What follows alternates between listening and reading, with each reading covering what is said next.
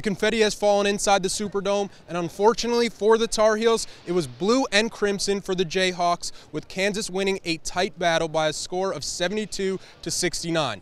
It looked like North Carolina had that game all but won after a first half that saw UNC jump out to a 15-point lead at the break.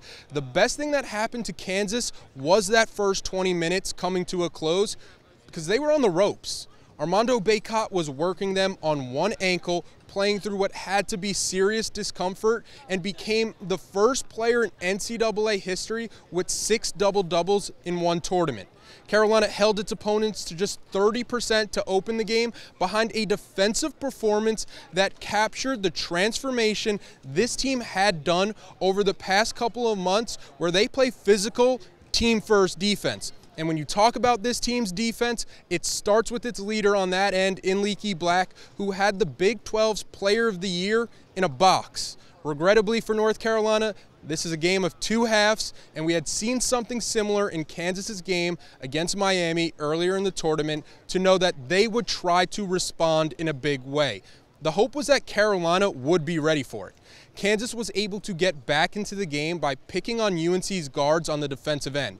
They found opportunities to use their size advantage by posting up Caleb Love and RJ Davis, which is something other teams really haven't tried much of. Bill Self didn't get into the Naismith Hall of Fame by accident. Even with Kansas going up 6 with 10 minutes to play, North Carolina kept battling. RJ Davis settled his team back into the game, scoring on back-to-back possessions, and Puff Johnson grew up what seemed to be 10 years in one night. He kept UNC in the national championship game.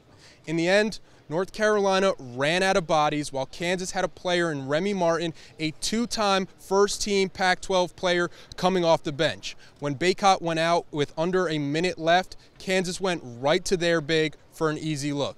To me, this loss doesn't take away from what had already been a legendary run for this UNC team. They had the biggest margin of victory ever in an 8-9 game against Marquette. They then beat the defending national champions and #1 seed Baylor in the Bears' home state. Next, they beat another Final Four team from the previous year with almost all of their returning production in UCLA. Later on in Philadelphia, they beat the biggest Cinderella this tournament has ever seen in St. Peter's. After all that, they followed it up by beating Duke and forced Coach K into an early checkout from the Big Easy. They came up short tonight, but it's a group that you have to be proud of. Hubert Davis has wanted guys looking for a fight, and North Carolina answered the bell. He's spoken about wanting to put the Tar Heels back on the map, and this collection of guys behind a first-year head coach did that. Not the result the fan base wanted, but this should be a team that gets remembered whenever the next group makes it back. Until next time, I'm Taylor Vippolis, signing off for Inside Carolina.